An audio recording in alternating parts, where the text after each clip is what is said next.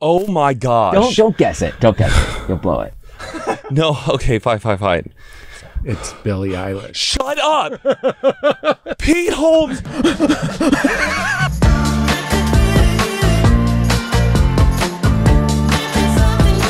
Today's podcast is brought to you by ShipStation. Use my code NASH and get your first 2 months free at ShipStation.com. Guys, what's up? We're in the Aloe Studios. Hello, welcome to All Good Things. This is our podcast, of course, you know, and our guest today is the one and only Pete Holmes. There are others. Tell me the other Pete Holmes. There's a drummer named Pete Holmes. Who does he play for? I don't know. But every once in a while, our paths will cross, and I'll see that there's like a heavy metal drummer. He must be badass. He must be so pissed that there's like this soft, like kind of sweet comedian, and he's like really ripping ass on the drums. And I'm like, hey, you ever see a bubble that looks like Mickey Mouse? And he's like, fuck that guy. But yes, happy to be here. Thanks for having me. That is what you just did. Is your comedy? That is it. That is your comedy. That was it. You take uncool Pete and you put him up against Coolness, everything else. And it kills. Oh, I sometimes, like the show you came and saw me at Largo, my Val was there, and she was like, wow, that set was filthy. And I was like, you're right. She was like, you were filthy. She wasn't even saying I don't remember that. I saw Pete Thursday night at Largo in Los Angeles. It's the best comedy venue in Los Angeles. A lot of people don't know about it, actually. Yeah, that's true. A lot of people don't know about it, but go see. We do a monthly show there, yeah, called Pete Holmes Living at Largo. So largo-la.com. Once a month. Oh, okay, guys, we have a quick surprise. Oh, no. This happens now. Shut the door. Shut it. Okay, guys, we have a quick surprise. Matt King, who you know from my videos, he is here. And Pete, I'm not kidding. This guy is insane for you. Have you surprised fans before? No. Okay, we're gonna do old style YouTube. I'm curious, like how this is gonna work. This is an old fashioned YouTube bit. Who cares? That guy. He is gonna come in, and we're gonna surprise. He can be blindfolded. Okay. I'm gonna say, Matt, do you know who this is? And he'll say yes. He'll recognize my voice, and then you say, Matt, do you know who this is? Okay. We'll see if he recognizes. Okay. It's gonna be interesting if he doesn't recognize. If it doesn't work, you're gonna hate me. No, it'll be great. Either way. Can I be here? Is this okay? Yeah, you're good. There's a microphone. Okay. Matt, is Matt on camera? Am I allowed to look yet? Not yet. Matt, you know who this is. I know, yes, you. Jason, how are you? It's so good to see you. You didn't show up to JC's party last night. No, I didn't. Because I was getting ready for this today, which was a really big day for me. Because it's somebody that I really love and respect. So I spent all last night researching this person. And you're a big fan. And you want to say hello? Wait. Hold on. Wait. Oh my gosh. Don't guess it. Don't guess it. You'll blow it. No, okay, fine. It's Billie Eilish. Shut up! Pete Holmes! Hello. How are you? You know how long I've waited for this moment? And I had this moment right when I was sitting here, I was going to guess. It was Pete. You were? This whole time I was like, he doesn't care. No, he does. Yeah, you can take that. What? I had a feeling. I was even going to say it in the car. Whoa. He's shaking. He's trembling. Because this is really nice. Thank you. Yeah. Thank you, like, for everything. Like, I have listened to you since I was in college, and like I wouldn't have like the career I have today if it wasn't for you. Man, what is your career? It's a really great question. Should I know? Is that why everyone's laughing? No, you wouldn't famous? know. I have 3 podcasts that I do. Okay. Yeah. No, I'm sorry, I didn't know. No, it's all good. But like you, who I have been listening to for forever. Yeah, I have 3 podcasts. Whose podcast is this? What are we on? Jason's podcast. I didn't know Jason had a podcast. Yeah. I'm quite in the dark. How's Sweet Lady Val doing? She's great. She's fantastic. That's Pete's wife. I read I should have brought your book. I wanted you to sign it. Yeah, I'll happily sign it. You've read my book too? Yeah, comedy sex god. Okay, even says it properly. I even Pete, what's it like to meet a crazy fan? It's a weirdo. No, What's honestly, happening, weirdos? what's going through your mind? Because I've met people that I'll say it, man. People have met me and been very excited, and it's a nice feeling, right? Or is it too much for you? No, you know what always goes through my mind is I'm like my dad would really enjoy it. It's about decisiveness, Peter. Decisiveness. Decisiveness. Yeah, that is the story.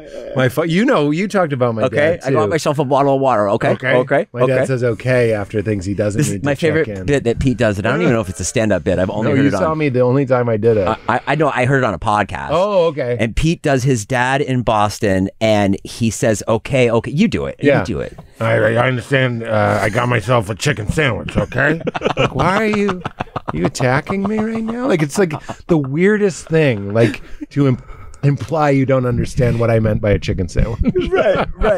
Yeah, no one was questioning whether you got a bottle of water. But then also what Matt was referencing was that he will ask, a lot of dads do this, he'll ask a question and he doesn't actually want to know your answer. Right. He's just going, what's the most important quality of a director? Because he was asking me about Jeff Applebaum, which is what he calls Judd Apatow. And I go, before I figured this out, I would give him like a long answer. I'd be like, I don't know, Dad. They say the director is the best actor on the set. You kind of have to pretend like everything's going well and talk for 5 minutes. And you're just going, I think it's decisiveness. And you're just like, oh, you wanted to tell me. My mom does this too. My mom just called and my daughter's about to turn 4. And she was like, what would Leela like for her birthday? I was like, she'd love a T-ball set. Yeah. Like, I know. Like, we saved something. We didn't get a T-ball. And she goes, don't be ridiculous. I'll get her some bedclothes. Which are sheets. I didn't even know. That's what old people called sheets. And she got her, I wish I had a picture of them, the scariest alien cat sheets. My daughter will sleep on these sheets and have nightmares of these like Persian cats like eating her soul. So I'm like, oh, you just wanted to tell me what you were going to get her. You don't actually want to know. Your dad is Peter Griffith and your mom sounds like Stewie. That's actually true. Kind of true. Yeah. And I'm going to take over the rules.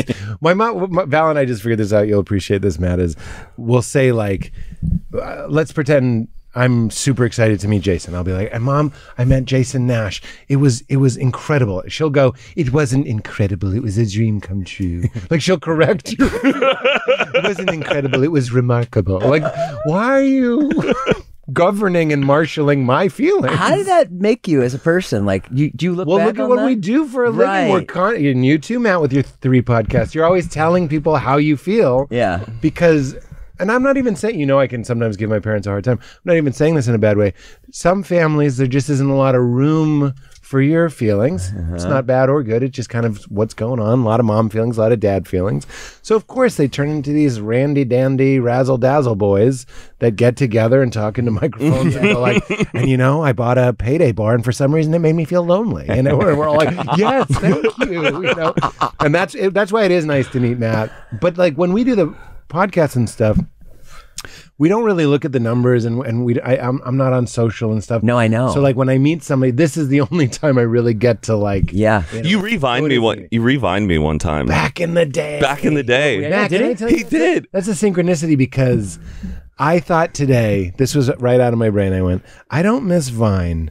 I miss who I was when I was making Vine. Oh, I know. It was just so fun. It was just so simple. It was so simple. What was the Vine that I read? It was me singing Love on Top in my car with my brother, and I'm like, I make all these like faces. Oh, that's that one, man. That was your biggest song. Yeah, and you liked and revined it. And I remember that was like a really big moment. And I actually think you did follow me too for like a little bit as well. See, best Pete Vine. What's your favorite part about Pete's podcast? Okay, what I know what I would say. But go ahead. Decisiveness. I love how like present you are with your guests. Oh, thanks, you make people feel really, really welcome and really, really heard and understood. And you are such a great man with you came from like a really strong sense of faith, but your connection with like spirituality and just how seeing you like also being a really great father too. and sharing your whole experience with that, and also being a really great lover because you've had a divorce, you found Val, and your relationship is really strong with her. Thanks, this man. is so fucking crazy that this is happening right now, to the point where I'm kind of me. Of course you like me. I'm like you. You're like me. Yeah, I'm not saying you're biting me. I'm saying we're similar guys. Yeah. You're like, this is a picture. That's what I know. Yeah, but I'm kind of angry about this. Mike said you might be angry. Because I always said I can't wait for the day I meet Pete Holmes. And the thing is I want us to be friends. I can't. This isn't he's busy, Matt. I know. He's very busy. This is like when I talk I'm in a suit right now. You look great. I don't have my bow tie on. I was worried about the bow tie. Is a bow tie a thing? Well, I'm going to the Emmys. Are those today? Yeah, they're today. Why aren't you there? I don't know. Why would they have the Emmys on a Tuesday? Well, yesterday was 9/11. Yeah, I think that's why. The 9/11? Oh, 2022. Phew. A guy so dumb. I thought that was yesterday. That's a dark area. But the guy who doesn't do time. I don't do time. You didn't hear? Yeah. You didn't hear what happened yesterday in New York? I thought that was yesterday. Yeah. That was, how long ago was it now? 20 years. 20 22. years. All right, so it was 9/11, so they didn't do the Emmys, and now they're going to do the Emmys, and you're going to go. Yeah, I found out yesterday. No, I'm just going. I'm going to Zane's +1, my roommate. Why is Zane going?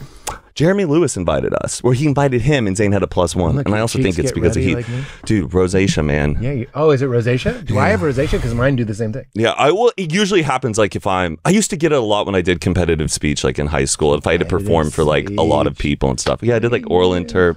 All that. Great radio voice. I'm enjoying it. Oh, thank you. Stop. What do you think about his stand up? Have you seen? Yes, I saw you at the Gramercy Theater in New York with Judd Apatow. way. Yes, and then I've always wanted to go to the Largo when you've had a show, but I haven't been able to. I went Thursday night.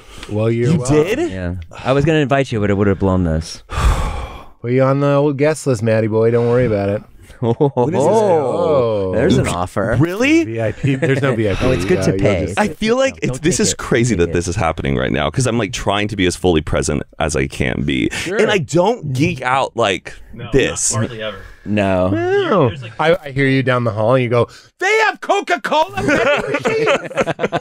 I can't believe it. They have Coke. There's actually 2 Cokes, Diet Coke, Fanta. Just everything is great. No, Pete, this is really, really cool. Yeah. How much time has passed? What time is it? It's 15:15. 15 minutes. You got 15 more minutes. Oh, wow. Why don't you When was the last time you laughed the hardest? Oh, good question. Wow. That's always the final question Now of this I feel podcast. like the pressure that puts on. No, Val and I, we laugh a lot.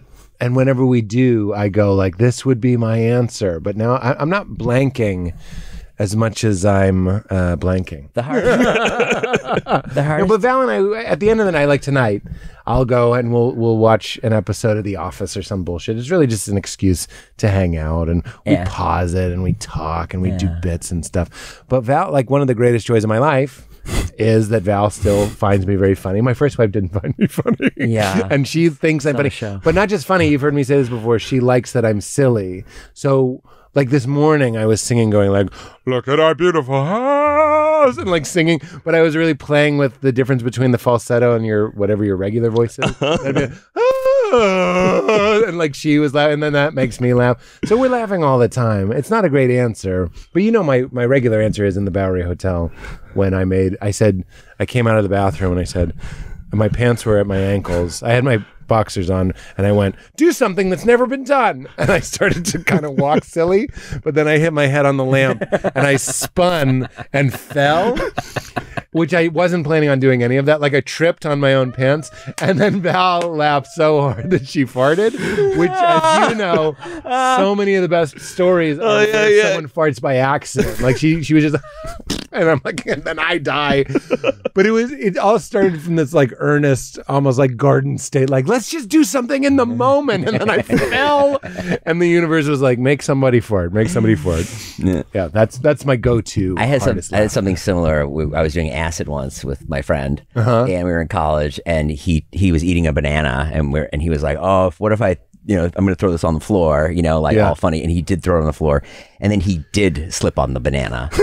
Like bananas, they actually are slippy. They actually are slippery. They actually are. Like it's a trope. It starts from somewhere. Yeah, it's a trope from like cartoons and stuff. Yeah. But no, he went down. And I fucking laughed for 10 minutes. Did he go, whoa, as he slid for a while? Yeah. Perfect. Mulaney used to have a joke. He never did it, but it was something he would say in life. He goes, people say I'm a cliche. It's because I shower like this. He never did it. I was always trying to get him to do it. He did it once and it did very badly. It did very, very poorly. It didn't work?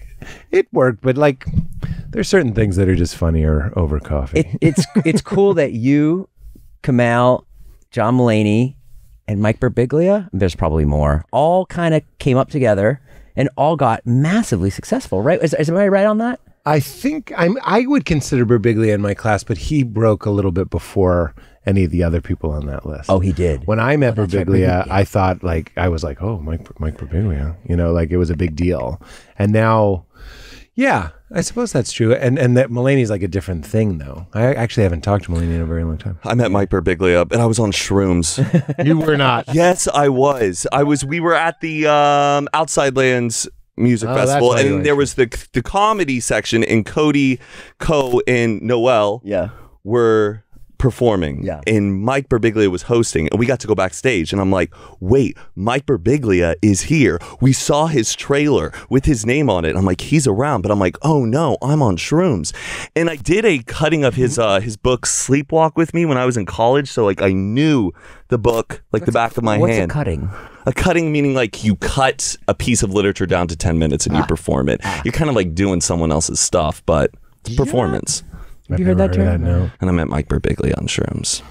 You shouldn't be on mushrooms. I didn't tell him though. I was trying to keep my cool, but I think I did keep my cool. He followed me on Instagram after, which was pretty cool. And what happened when you met him on shrooms? What'd you say? I was like, how's Dr. Dement doing? And he was like, Dr. Dement, like, which was like the sleep doctor in his book that he would like quote and like recite and learn about sleepwalking from. And he was like really impressed that like it's also the guy that broke Weird Al. Dr. Demento. Crazy, wild. So tell me what else, what is the name of your podcast? Hoot and a Half. Hoot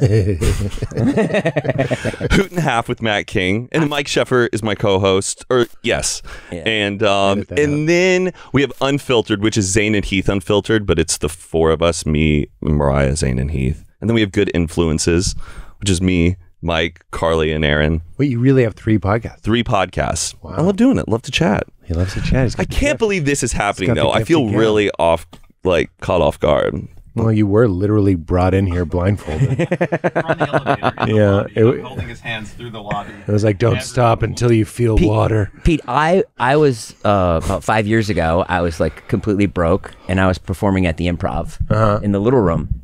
And this guy came in, and he was in the audience. And after I got off stage, he's like, "Do you want to come do YouTube with me?" So I didn't have any other options. You asked me, how I ended up here, and then Matt. And I don't know, what is there, like 10 of us? Yeah. There's probably another 8 or 9 friends. Then these guys are all in their 20s. So I just completely shifted careers. And this is only 5 years ago? Yeah. Really? And it was really weird. And then it took off and I started to be able to pay my bills, which was great. Yeah. And then that's how I know Matt. Google AdSense. Yeah. Your YouTube channel is popping off. I actually have an email to myself. I was like, ask Jason about YouTube. Yeah. Because like, for example, we want to do new Batman videos. Yes. I don't know if this is interesting to people, but it's like, we found a company that would front some of the money, which was incredible. And then the budget was like double that. And I was like, let's just say I'm being asked to pay way more than I wanted to pay out of pocket on like a gamble, on like making, the videos we did, like your homeboy shirt here, Street Fighter. We did like Street Fighter videos, like just guys sitting across from each other. I think that'd be cheap, but for some reason everything costs a ton if you want it to look great. So I was like, I got to ask Jason how much we might make. I know you must get this all the time. I can tell you right now, it's 1 million views is $10,000. Between 5 and 10, depending on the season. But then if you get a sponsor. Yeah, if you have a sponsor, so let's say you do 5 Batman videos and you can get $10,000 an episode, like as like it's brought to you by Dr. Squatch or whatever. And how do you do that? You go to a brand. You can talk to Jess or Ferris, or you go to a brand person and you orchestrate a rate. Okay. And they kind of can know like how the video is going to do. And then and that's how you make the money. And will they front you that money, or they wait until they air? No, they'll pay you. They'll pay you like $50,000 for 5 episodes, and you can do it in each episode. You're like episode 1. But they will give it to you up top. Depends. No, you get paid. You get paid after, right? Yeah, it's usually like net 30 or like net 60 after it goes live, but it's in the contract. They'll pay you. And you're usually not going to get stiffed by. Like, I can connect. Jack Link's beef jerky. exactly. I can connect you with That'd be huge because some people that do just that. we just want to make these things, and like the phrase prohibitively expensive has been used so many times this month by me and my friends. We're just like, we can't do this. But like, I didn't know as an investment, because we're speaking frankly, I was like, I'm being asked to give like $12,000, and I was like, but to make 6 videos, and each one should make about $1 million. I mean, that's conservative. So you should make your money back. Yeah. But I read that Bernie Brillstein book, and remember he lost his shirt on the Ryan O'Neal. Well, $12,000. That's a fucking crazy amount of money. Go on, Bernie Brillstein. I don't know. I don't like putting my own money into anything anymore. That's what I'm saying. I don't want to. I don't think it's good. Jason, I have to go. You gotta go. I have to go because I'm going to miss my ride to the Emmys. Yeah, you did To it. the Emmys, guys. I have to go to the Emmys. This was your Emmy. Thank you. Now you're gonna for doing this. Thank This is you. like I've asked you always about Pete Holmes, like since I've known you. I'm like, do you know him? Do you guys must go way back? I never said that I did. Well, I'm meeting him today. You guys are from like Massachusetts, and just a fan, really. this was really great. Coming in. I'm sorry, I'm so sweaty. Can I see how tall you are? Because like I'm pretty tall, but I want to like. Sure. Wow. Wow. And Matt's tall.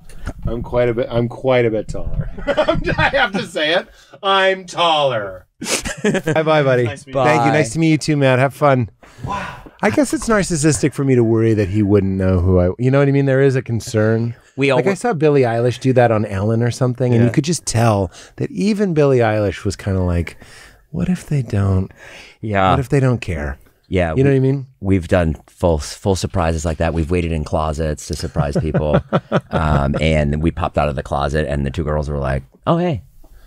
We did this one video once where we were giving away like $500,000 over COVID. So That'll make a few Batman videos. and we were riding around all over Southern California, and we couldn't touch people. So we would take a t-shirt gun with a check inside, and it would be like a $10,000 check, $20,000 check, and they would come out of their house and they'd be like, stay there, and we go like that, and then they would get the check. And then sometimes people, it's not that they're not appreciative. Yeah. They're just not. They're in shock. They don't get it in the moment. Or they don't want to be pranked. Or, you know what I mean? There's a million things going on. Today's podcast is brought to you by ShipStation. Yes, ShipStation.com. New sponsor here. Thank you, ShipStation, for coming on board. Guys, let me tell you something. Do you own a business? Are you shipping things out from your house? Well, then I'm talking to you, because ShipStation is the best. ShipStation sets you up for growth by directly integrating your products into every shopping cart and every storefront, so your products are easier to manage, easier to find, and easier to get in the hands of happy customers. So you got a little business out there, maybe you're sending out t-shirts or clothes or whatever, and you're sending it all from your home. Well, ShipStation does it right. They're the one stop for every small business out there. And guys, yes, I'm very smart. I'm going to tell you something right now. It's October, right? What comes after October? November. What comes after November? December. Christmas, the biggest shopping month of the year. Guys, don't be left behind. Go to ShipStation right now and sign up so your orders are ready, so they can go out to people on time, and so you can make money, and so we can continue to live life and not get evicted from our homes. Guys, I signed up for my ShipStation account last week, and we're going to be utilizing it to send you all the merch that you guys love, that no one has bought. I mean, listen, go out there and get it, guys. Go crush it.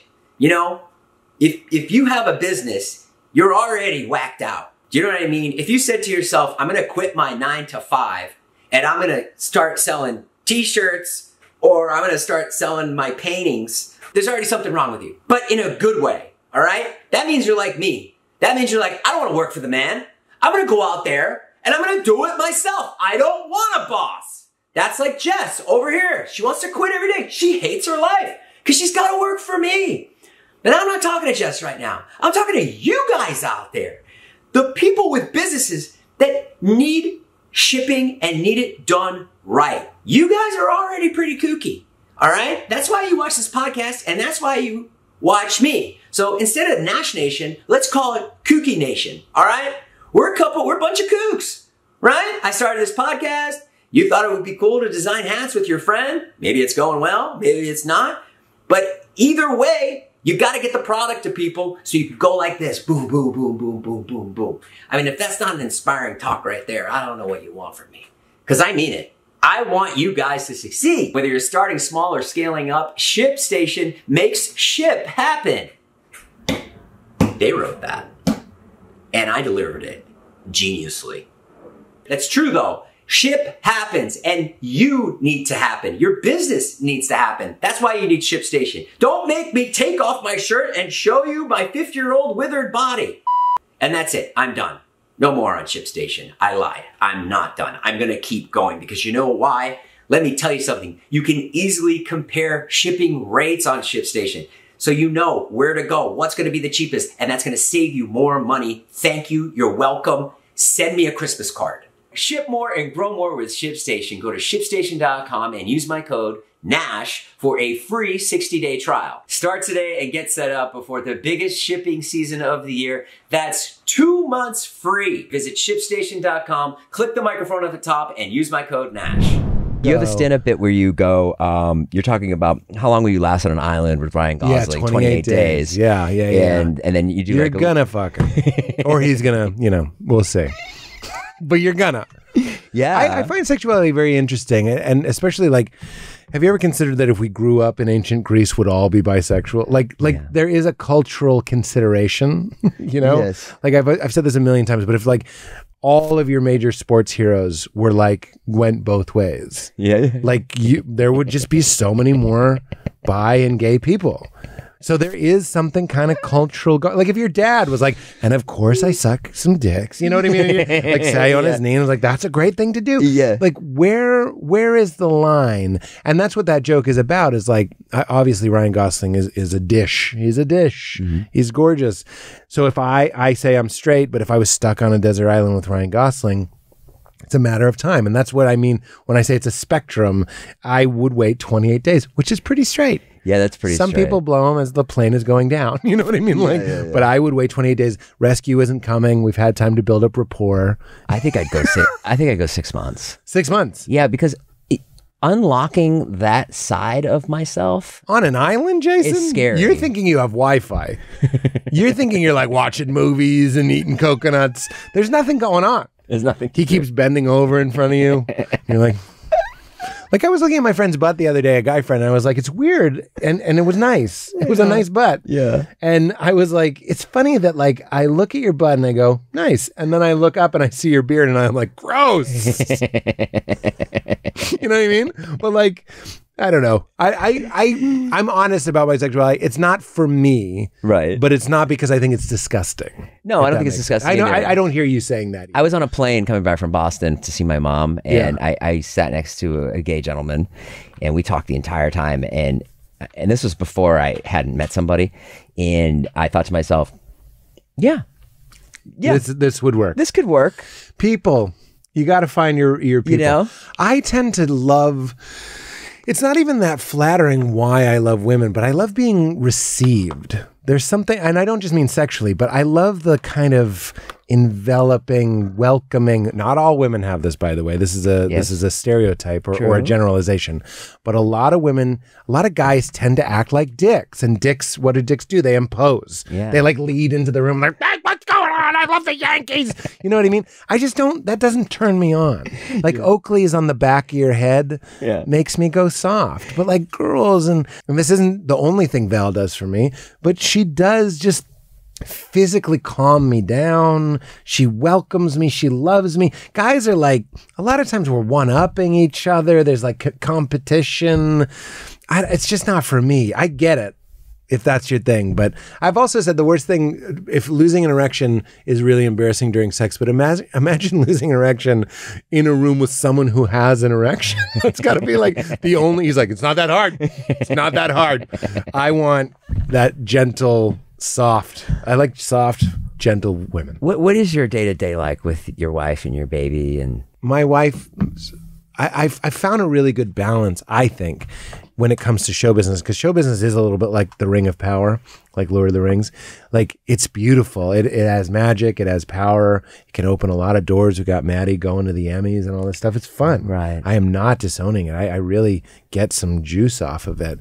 But I find that you need to balance it, or you turn into a golem. There are a lot of people that become golems that, like, if you're only ever thinking about yourself, next thing you know, you're like, oh, the Vernon perilous and girl.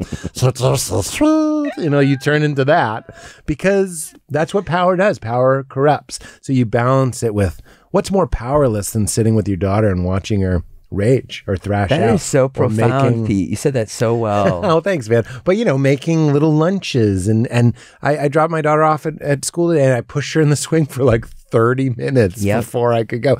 That's good. When this thing that we do is left unregulated or unbalanced is really a better way to put it, it can lead to For me, insanity. You know, when I started doing YouTube, I did it for my kids, you know? Yeah. That was totally it.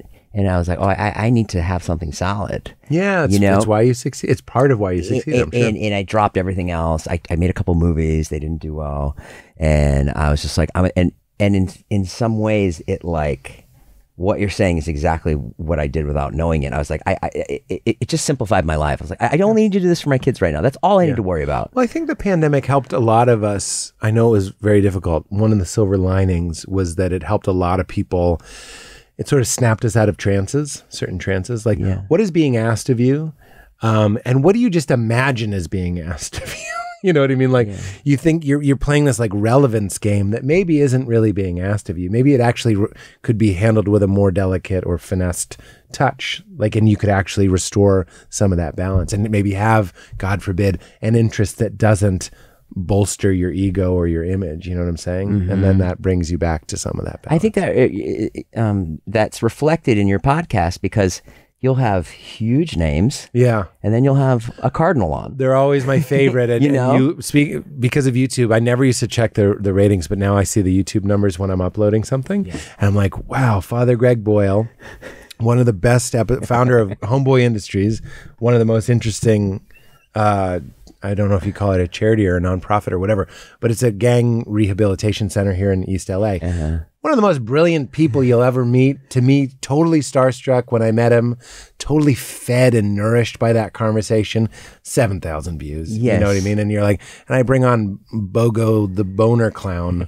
And I'm like, oh, everybody loves Bogo the boner. I don't really do that. But like, there is a part of me that's like, I just wish there was a way to put on the thumbnail, like, seriously, guys, you need to listen to this one. But I don't have a thumbnail of Father Greg being like, and it says like, you won't believe what Jesus said in the Sermon on the Mount or whatever, you know. Guys, thanks for watching the episode. Don't forget to go over and check out thenashnation.com. It's wonderful over there. You can get bonus footage. You can get early access to the podcasts. You'll get everything ad-free, and it's all happening at thenashnation.com. Pete Davis, who wrote a book called Committed, did the podcast. That was also like a lower on YouTube. Sure. The audio audience is more built in, but on YouTube it really skyrocketed. And I was like, this guy's writing a book that could literally change your relationship with reality, because he's pointing out how like our lack of commitment to things, like we always just want to watch the next show or the next date, the next person, is making us miserable. And there's a lot of neuroscience to that. People are like, next, next, get Bogo the boner clown back, bring him back, man. But it's a reality. It's just a reality. Okay. We were sitting here before you came in, and we were like thinking about how do we make the episode that's up now more salacious. And it's just, I was with Howie Mandel to do his podcast. Oh, wow. And he asked me, and he was like, what do you want to do? And I was like, oh, I would quit if I could. Yeah. Because it bums me out. It's just like, I don't want to play that game of. I think that's good honesty, though. Yeah, I think so too. A lot of people would delude themselves and be like, I don't want to come in here and say, "Oh, Pete, who did you fuck?" Yeah. Who did you, like, Here, I'll give you the thumbnail. We actually need that. That's actually really good. Oh, wow, you're killing it. You got it, Ferris? There's your clicks. There's your clicks. Psych, I'm here to talk about Father Greg Boyle and Homeboy Industries. Can I ask you about my favorite comedian is Gary Shandling. Yeah. And you re-released that episode when he died. And can you just tell me a little bit? I never met him. Yeah, I don't really, here I am going to just call him Gary. I mean, I had the same reverence for him and really enjoyed him. I was saying enjoy because honestly, there is an element to his work that you still just to get to continue enjoying it even though he passed. The doc was unreal. The doc was incredible and what a testament to what a friendship can be, for Judd to do that. I mean, there's no easy way to pour through all of that material and make a movie out of it. And it was really moving for me because I was working on Crashing when Judd was making that movie. Yes. And so I got to see Judd heartbroken over his friend, but also editing and it was part of his mourning process. Yeah. But all I remember that looking in Gary's fridge and he had a lot of like fruits and watermelon. It was very sparse and he was like eating for some new health thing he was doing. And I also remember the time he came in and watched the pilot of Crashing, which was a big deal for me. And he was so gracious to just come and give notes. And there was the scene where I find my wife is cheating on me in the show and I like storm out. And I was very kind of vulnerable about that performance. I was like, is this good? Does anyone believe this? Yeah. It's kind of some of the first dramatic acting I had ever done. And Gary, after I went, I don't know, I'm getting the fuck out of here. And I left and Gary went, yep. And I was like, you got, yeah. It was like getting an Emmy. Our friend Matt is at the Emmys. That was the Emmy that I won. That's so But he was so sweet. But Gary and I had that in common. Like he wanted to find that balance. He's like you. He didn't necessarily just want to keep playing the like relevance game over and over and over and over and over. Do you think people get to a point where they've done it all and they can't do it anymore? I mean, I think so, but more often you see people who have done it all and they can't stop doing it. I really think there's just like a neural groove developed that it's like if you're not on set and if someone's not handing you your Special Boy coffee and putting you in your Special Boy trailer with your Special Boy AC and your Special Boy fruit plate, like you vanish. It's like, who are you? That becomes the new normal. What most people have is like maybe, and I'm not saying this in a condescending way, I have this where I live, the people at the grocery store know you and the people at the post office know you and my kids' parents and my kids' friends' parents and that's where you get your identity. It's from your community. But if you jack that up and now you're like, I need awards and I need projects and you literally need billboards. Like you're like, I used to be on that billboard. I think you can get addicted to that. I was on a billboard once. It was the worst week of my life. Really? Yeah. Why? Just people from your past. They hit you up. They hate you. Yeah. And they're mad. Well, in LA, I imagine there's a good amount of jealousy. I got to, as I kind of look down my nose at this, but like I have a picture of me, my baby, and Val. I don't even know where it is. It's on Sunset. It's right across the street from I think the Whiskey A Go-Go is that a place? There's that really big building and they put a billboard on the entire side of it. For CBS? This is for HBO. For HBO. But here's my billboard story. I forgot I had one. There was another billboard that HBO had and I was driving down Sunset and on my way home from Crashing and like I said, I was getting the electricity, getting the life from making stuff and having it continue to make stuff. And here's the third season of Crashing and there's a billboard and I'm on it and I drove past it every day and you kind of go like, wow, that's kind of neat. I'm on a fucking billboard. Yeah. And then one day I'm driving home and I think the show had been canceled at this point and the billboard had been taken down overnight because I drove by the day before and it was me. Then the next day I drive by and it said T-Mobile for free cell phones. And I went, Pete, never forget. You're just for free cell phones. Like you're just another. I'm not putting it down, and I'm grateful for the opportunity to be for free cell phones. But you were for free cell phones. Yeah. You were marketed, and sold to sell subscriptions. I'm not saying this with vitriol. don't take yourself too fucking seriously. You're 4 free fucking cell phones. And those 4 free cell phones aren't going around going like, I'm on Sunset Boulevard. And neither should you. You should go like, this is a great job and I'm grateful and it's a privilege. But don't believe it. There's some people that really believe it. And if you believe it when they love you, you have to believe them when they hate you. Yeah. You know what I'm saying? I know that's not like a new idea. Peter Principato used to say that. Yeah. Do you know him? Do you remember him? He was like a manager From in The New Manager, York. yeah. He's like, your best review. Don't read your best review. Don't read your worst review. Conan told me the same. I did a talk show with Conan. And he's like, you'll do one and you think that they're going to cancel you the next day. Like the whole world is going to say Conan O'Brien doesn't have it. You'll do a show so bad that you're convinced that it's going to be the front page of the New York Times. Who's this bozo? No one notices. Next day, no one notices. Then he's like, you'll do a show so good. The guest stinks, but you find it, you crack him up, murder, standing ovation. You swear the front page of the New York Times is going to be Conan is the king. No one notices. And there's a liberation to that. I've certainly experienced that in my podcast. I'm not waiting for a big wave either way. You know what I mean?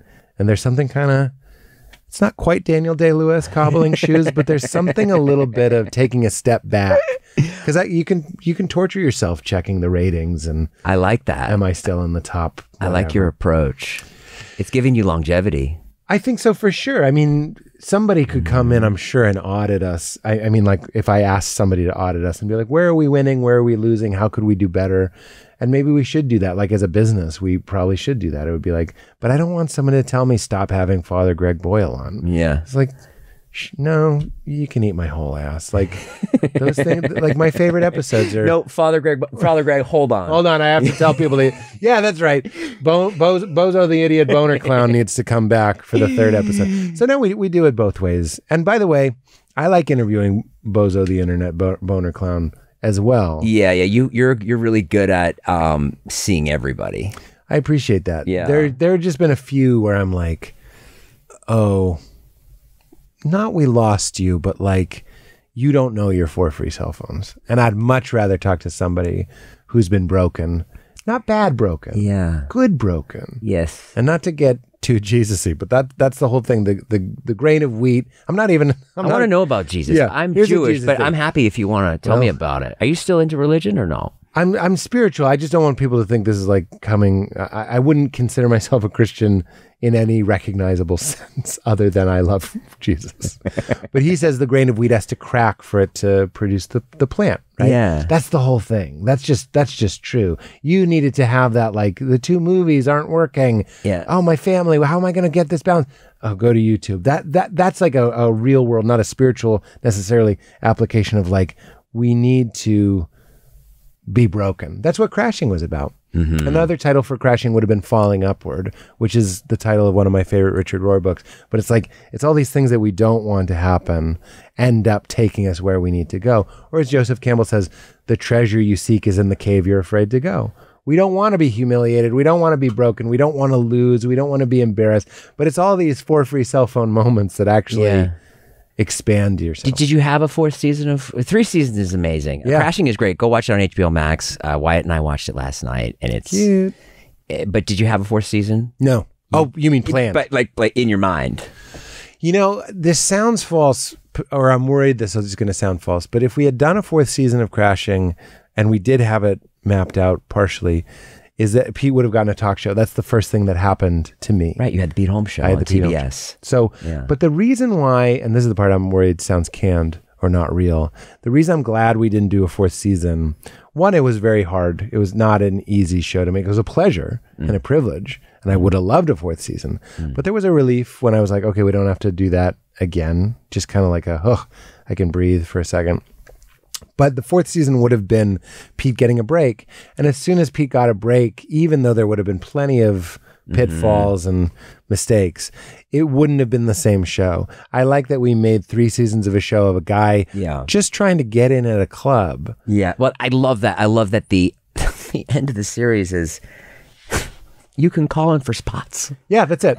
That's it. Micro achievement. Because that's what as when I was trying to be a comedian, that was huge. That's it. huge. So that made the show so authentic, even when Mulaney was in it, and you had to navigate. There's an episode of Crashing you guys should watch, but it's It's the third season finale. Third season finale. Series finale. You go, they say John Mulaney wants you to open. You get there, they don't want Pete Holmes, they wanted Ben Holmes. Yeah. Right? Yeah. And you really navigated that well. I mean, Yeah, I mean, it's even so you cool. just saying It's so hard that to do. reminds me of what it feels like doing stand-up for the first 10 years. Is there's just like a lot of humiliations, which I think is why maybe some comedians, once their train comes in, they make up for it with like champagne and whatever, limos. I don't even know what they're doing, but it makes you so much stronger, though. It does.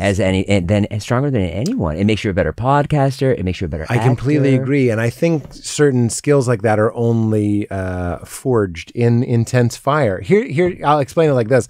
I know you understand, but like, if you want to write, like a lot of people would like to be a writer. The reason why a stand-up is going to progress in their writing way faster than somebody sitting down with a glass of wine and, at night, like kind of staring at the moon. When I was a boy, just like that, kind of guessing how people might like it. Stand-up, if you don't write this joke properly, and if you don't cut the fat away and get the word just right and make sure you're being understood, you're actually going to experience physical pain. You're going to go up and you're going to bomb and it's going to hurt you. It's actually going to be your stomach painful. Yeah. Your shoulders are going to be sore afterwards because all that, like you go on to protect your neck, you think it's fight or flight. Yeah. So of course you eat shit, you work the next day. You have to. Your body goes, you're not going to do that again, are you? And you go like, yeah, Thursday. And it goes, we have to write. It's like self-preservational creativity. Yeah. So if you're just like, even if you are just not just writing, but if you just want to write movies or write books or whatever, it would be helpful to try stand-up just to see what it's like to get fear in the mix. David Sedaris, one of the best writers, reads everything to an That's audience, cuts it down, and then he puts it in the book, right? I think that's exactly what I'm saying. Yeah. It's like really... And he's not a stand-up, but he may as well be. But like, imagine not just guessing where the laughs are or where the air stands still, like everybody freezes because they're so on the... Like really put it to the test. That's what stand-up is. And then once you're doing it a while, you have to kind of develop a new skill, which is like, even though that did badly, I know that's a good joke. Yeah. And that happens from time to time. I think everybody wants to know about Judd Apatow, the way he makes things. Yeah. His style is unlike anyone else's. And I mean, just so many movies, and Crashing was great. And I felt like, I just wanted to know, like, decisiveness.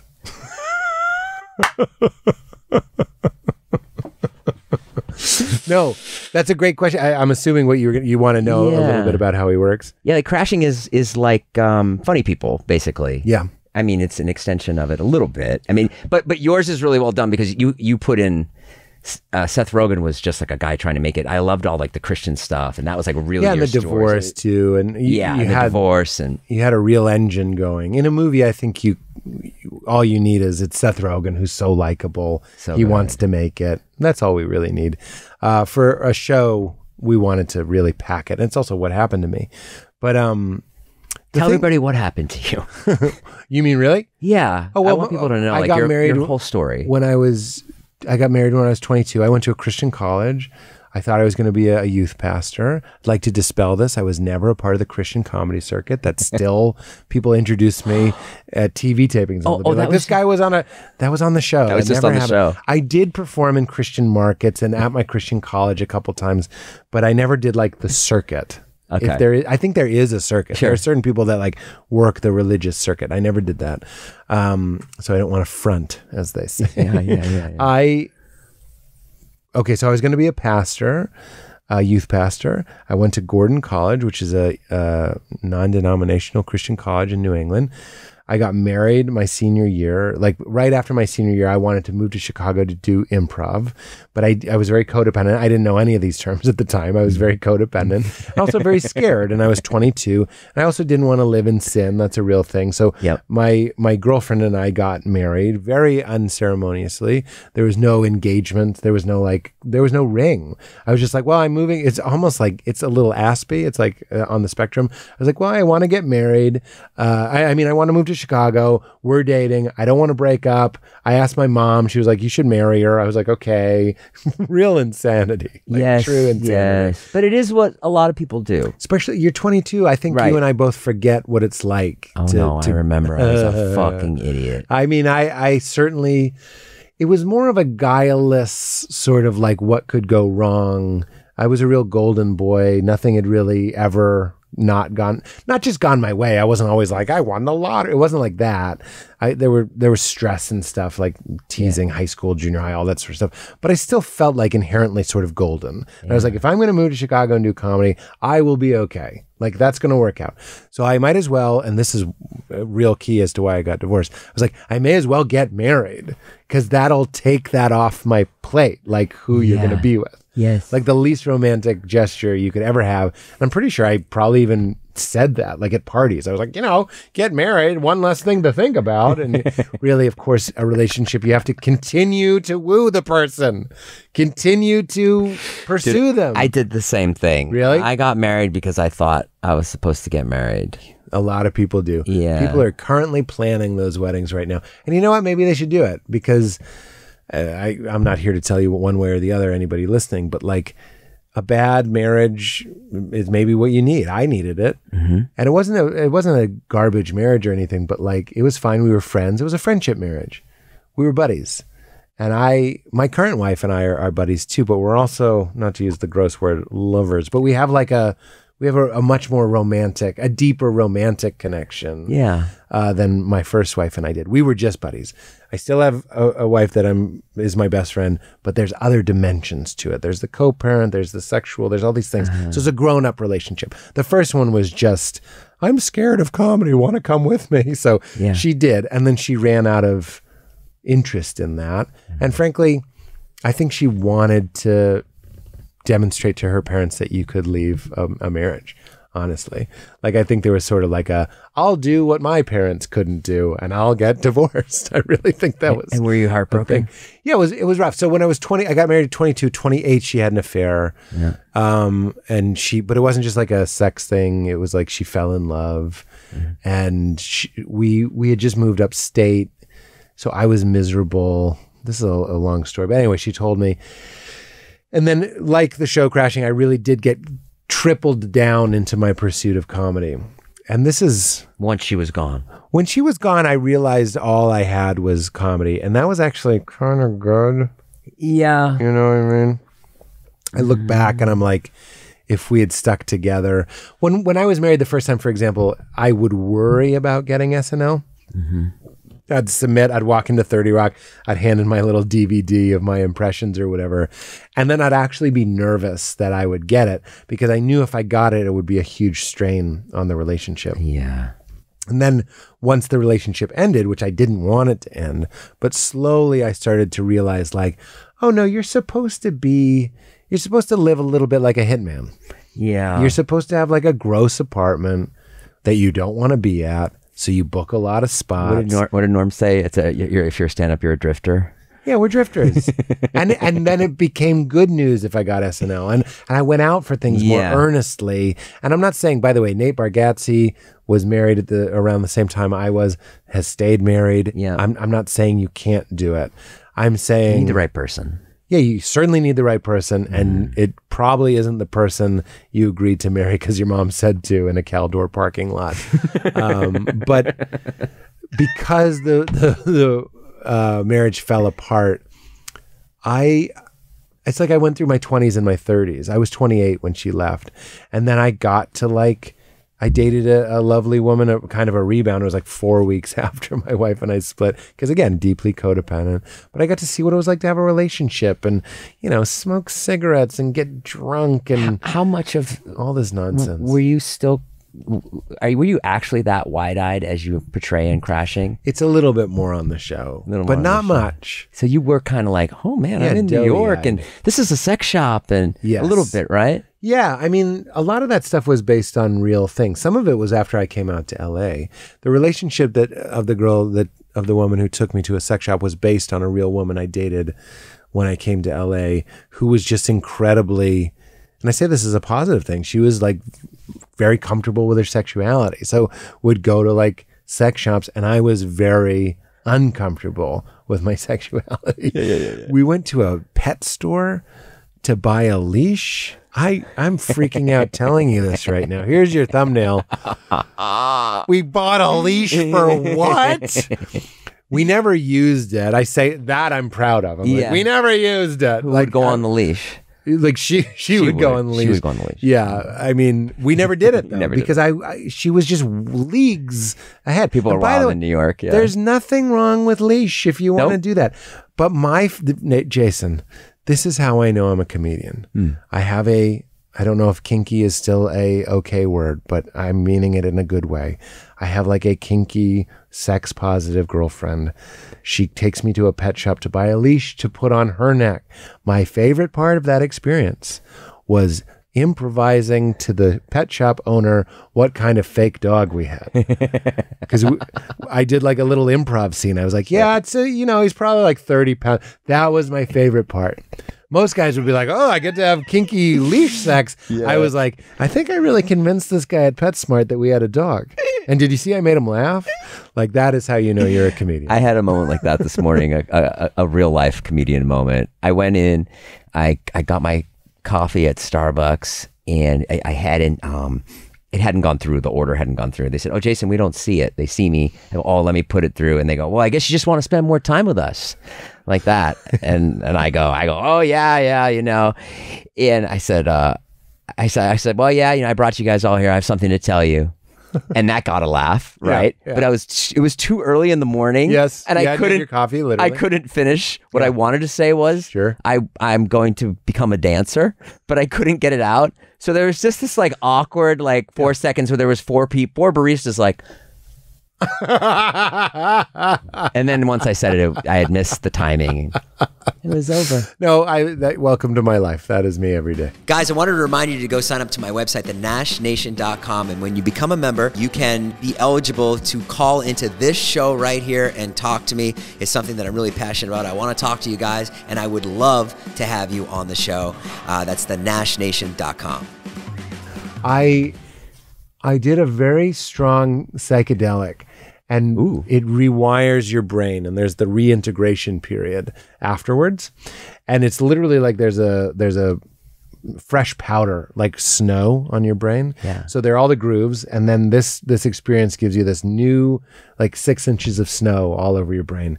So the person who was leading the ceremony, it was a very well done. This wasn't just me at Bonnaroo. This was like a proper thing. Mm-hmm. And it was awesome. And the reintegration was really important. And he was like, look, what you do in the next 90 days is going to be what gets grooved into your brain. So just be careful about what you want to do. If you've always wanted to get up and jog, do it now, because your brain is sort of in a fluid state, and you can make new habits, and you can also break bad habits. I don't have a ton of bad habits. One that I was curious about was coffee. Yeah. Was I was, again, beholden to something. So I was like, I'm going to put this to the test. My brain is supposed to be, and I quit coffee like that. I had no problem. No withdrawals, because I really felt like kind of spacey, and then you start coming back to earth, and then you're like learning how to be yourself again. And I just didn't drink coffee, and I was totally fine. I'm not going to tell you that like I slept better and I worried less. I'm sure some of that is true. You're right. You have less of a stimulant in you, but it wasn't like earth shattering. Yeah. But here's the thing. I can't smoke pot all the time. It just dulls my brain too much. Like I like it, but I can't do it all the time, because what's going to happen is I'm going to do a stand-up set. I'm going to blank. I'm going to forget the punchline, or just whatever, get too scattered. Mm-hmm. So I can't do it. It fucks up my life too much. Mm-hmm. I don't drink anymore. I don't eat meat. I don't really eat dairy. And now I'm going to not do coffee. So like I consciously was like, fuck this shit. Like literally fuck this shit. Live a little. Live a little. And it's so benign. And you know what? Even on the, I am mostly vegan, but even on that, sometimes I just eat a fucking cookie and I just shut the fuck up. And it feels great. Yeah. I think me trying to be perfect and cheating every once in a while is actually the right balance than just being imperfect. You know, like nobody benefits. And you start to feel self-righteous. Honestly, when I start to feel too on my, like say I don't eat meat and I start feeling a little on my high horse, I will go eat some chicken wings. And that sounds like bullshit, but I'd rather eat antibiotics and fucking mutated GMO KFC than feel like I'm a better person than you. Really. Which is more toxic? Both are bad for your heart. One is your metaphorical heart. One's your literal. You really took it somewhere I didn't know you were going. That's really good. That's my job. Can you do? Would you do 2 games? Yes. We'll cut them up for TikTok. Okay, this is Would You Rather with Pete Holmes. Here we go. Would you rather have telekinesis or telepathy? What? Okay, next question. No, I know. I think it's a good question, but I didn't know what it was. Telekinesis, you can move stuff. Right. Telepathy, you can read my mind. I don't want to read your mind. Great. Telekinesis. Jesus, that's crazy. I didn't know what you were doing. How'd you do that? We could only move it this much. I have the lamest You're like telekinesis. okay at it. Would you rather be forced to sing and dance to every single song? Oh, be forced to sing or dance to every single song you hear. Or? Oh, Either sing one. or dance. Yeah. Dance. Yeah. Be able to see 10 minutes into the future or 150 years into the future? Ooh, 150. Yeah? What would you see? Just Mordor. And I come back. This isn't so bad. You should see where it's going. It's not Blade Runner. Boy, Pete's a little off today. What's going on, man? I keep glimpsing 150 in the future. It's bad. I saw a bird on fire land on a dog, okay? It was bad. Never be able to go out during the day or go out at night? Would I can't go out. Yeah, would you rather Oh, I'd rather not be able to go out at night. Yeah, me too. Yeah. Always have BO and not know it was always have BO and not know it, or always smell BO on everyone else. Jess. That's a good one. BO on everyone else. BO isn't even that bad. We've just been told that it's bad. I know, I don't get grossed out by BO. Sorry to be fancy, but a valet returned my car the other day. Yeah. And he had a lot of BO. Young guy. And I was like, he's pretty young to smell like a 70-year-old deli owner in Queens. Yeah. But he did. Yeah. It's also 106 out. That's why. Yeah. And he was all right. Have a pause or rewind button in your life. Ooh. Well, okay, I'm going to call bullshit on this question, because if you have a rewind button, you can rewind just a little bit, and that's a pause. So I'm going to go, but I would pick rewind. Rewind. Wait, let me do it again. Pause. Just rewind. No, I'd do rewind. Be forced to live the same day over and over again for a full year, or take 3 years off your life. Well, I'd love to do the same day over and over for a year. I think that would be fun. Yeah? Especially depends on which day. Is it the colonoscopy day? Even if it is, you just don't go. You get the colonoscopy the first time you live it. Right. And then the rest of the time you're just like, you don't go. And then you get to have the good feeling of skipping your colonoscopy. Yeah. You could imagine what you could do. Yeah. I think about that all the time. I'll have like a bad set and I'm like, if I could just do that again. Imagine being able to just do it again. Yeah. And freak people out. If I was like, you need to call your dad back, or what do you like, freak people out. Yeah. You'd be a king. That'd be cool. You'd wake up and you'd always have food in the fridge. Yes. The same food. You wouldn't have to buy same food. Poop. You know, this is going to be a good poop. Yeah. Or this is going to be a bad poop. You know, though, at least I knew. You know what I mean? Yeah. Especially if you know it's going to end, that's not a curse. Yeah. Yeah. Give up your cell phone or bathing for a month. I'd rather give up my cell phone. I'd love a reason to give up my phone for a month. Yeah? I'd be like, guys, it was either this or bathing.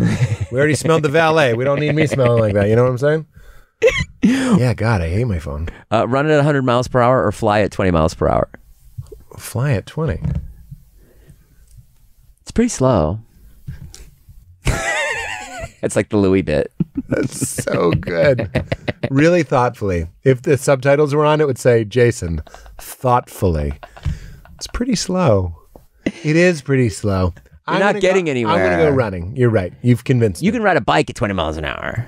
It's like bike flying. Bike fly. You don't want to bike fly. No, you don't want bike fly. I'd rather run 100. I'd rather, my daughter, she loves Sonic. I'd be like, all right, I'm about to Ben Schwartz this shit. That'd be awesome. You know, I have a story to tell you, but I'll tell you later about Sonic. Have someone see all the photos in your phone or read all your texts? Photos. Photos? Yeah. Fame or fortune? Just wrote this one. Fame or fortune? You want fortune? Fortune, yeah, of course. Of course. Okay. All right, here we go. All right, this is a rapid... Well, a lot of people want fame. All right, this is rapid fire. We're going to put a minute on the clock. We don't ever really put a minute on the clock, but we say that. And these are just quick questions. Hit it. Quick. Weed or CBD?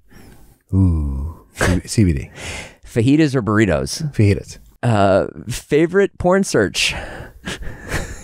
I usually, I type, I like the words curvy. I'll say that. Curvy, and then you go from there. Yeah, it's good, it's good. But I don't like these hard body people. Best you made it weird guess. The gym? Sorry, I'm still on the porn question. Curvy's a good catch for what I'm looking for. Gym? What is it, the gym? What am I supposed to? You like a fit body too? No. I think curvy's good too, though. Curvy only. But that's the beauty of porn, is you can have. I never go like, let's see some abs. Ooh, look at abs. Can see their stomach muscles. Get the fuck out of here. Yeah. All right. But I completely understand if that's what billions of people are into. Knocked Up or This Is 40? I prefer This Is 40. Hot take. Yeah, I know. That's a hot take. It is a hot take. That's a hot take. Well, I'm 40. I'm 40. Yeah. When you turn 40. When I turn 40, I'll let You'll you like know. it more. I'll call you the day I turn 40. Pete, I'm at the Emmys. Okay. I was going to say, you're jumping all over time. Best you made it weird guest. Oh, yeah.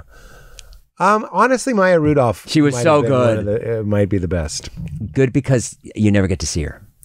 You never get to see her. And, I thought about it afterwards. I was like, no, I've never seen her in something where she got to be that goofy. Yes. And I'd either like to write it or have someone else write something where she gets to be the goofy Maya. Yeah. She's so good. Favorite Bible verse? I know it in Old English or King James, but it's lest ye be converted and become as little children, you will not enter the kingdom of heaven.